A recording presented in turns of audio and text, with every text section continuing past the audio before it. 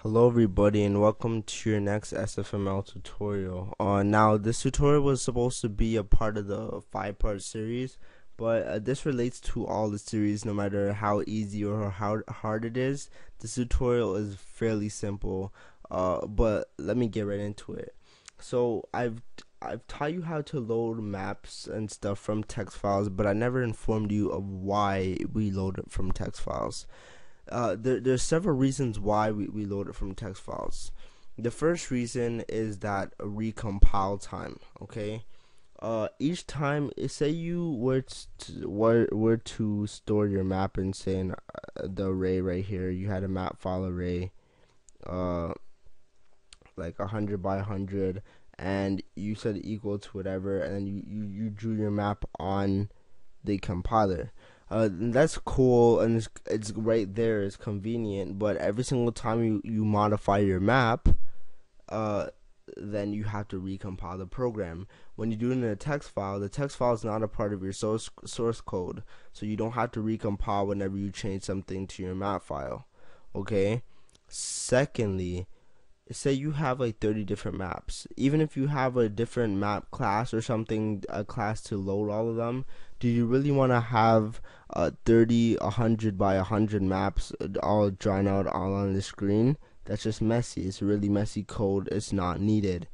There's some times when you have to separate some portions of your code with other portions of your code. Lastly, last but not least, is for say you have a designer, okay, and your designer is gonna be designing the map, drawing it, how it's gonna be laid out, and you're the programmer. This is very good for team management. So if you're the programmer, you don't want to give the designer, you don't want the designer to see your source code. Like, you don't want to give them the whole source code just to manage your map, and then when they want to change something with the map, they have to wait for the code to recompile, and then they have to download a compiler as well to compile it, etc., etc. You don't want to give the designer that much work. You just want the designer to design, and to design alone. That is the reason why we have the text file. The text file is that the designer can just update something within the program or within the game or something, and then when they update it, it will show immediately. No recompiling time, no nothing.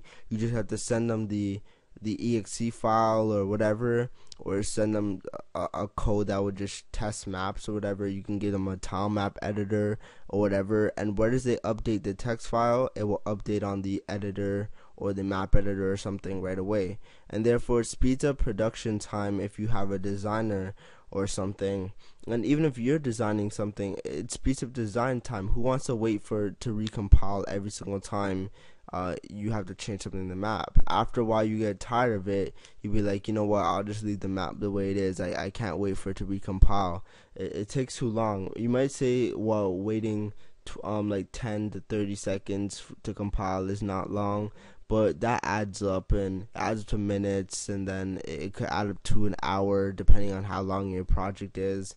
And after a while, it just really slows down production time. So that is a good thing to note. Many 2D platformers or 2D games in general use it from external files, so get used to it. Even if you feel kind of lazy, you should get used to doing that. Okay, so let me show you what the purpose I'm going to teach you this tutorial. The purpose of this tutorial is to learn how to load your maps on the fly. Okay, so what I mean by that is this. Okay, this is really going to speed up production time, and can be especially useful if you're like making a tile map editor or something. Whenever you we're doing this to help speed up production time. It's not intended to be distributed with your real program, unless you want to have like a mod or something in your game where people can alter your maps or create their own maps or something. It's up to you, but in this program, what we're really gonna do is that we're gonna run our game, whatever, and then we're going to set it so that when we click the L button, that's going to stand for load or whatever. You can set it to whatever button you want, but when we press the L key, then it's gonna reload the map, and then if we've updated it, then it's gonna show the updated version of the map. And this is fairly easy to do. So we still want to load our map in main before our game loop right here.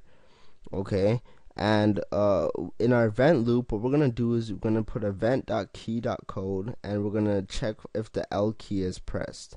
If the L key is pressed, if you use the vector class in order to draw your map, then you're gonna want to clear the map vector, because remember that if you call a load map function, you don't clear the map vector, it's just gonna add on to the map vector. It's not gonna show you the updated version. It's just gonna add to it. So what you need to do is put map vector.clear to clear it, and then it will refresh it and draw the new map to the screen, and then you load the map. If you did the if you're loading your map based on the first two tutorials, then you don't need to clear anything. You just use the load map function, and everything will be displayed properly. So if I was to run this program, I just have to wait for it to compile. So when we run this program, we're gonna get our standard map, and then after that, I'm gonna alter different values in the map file, and then we're gonna see it change in real time.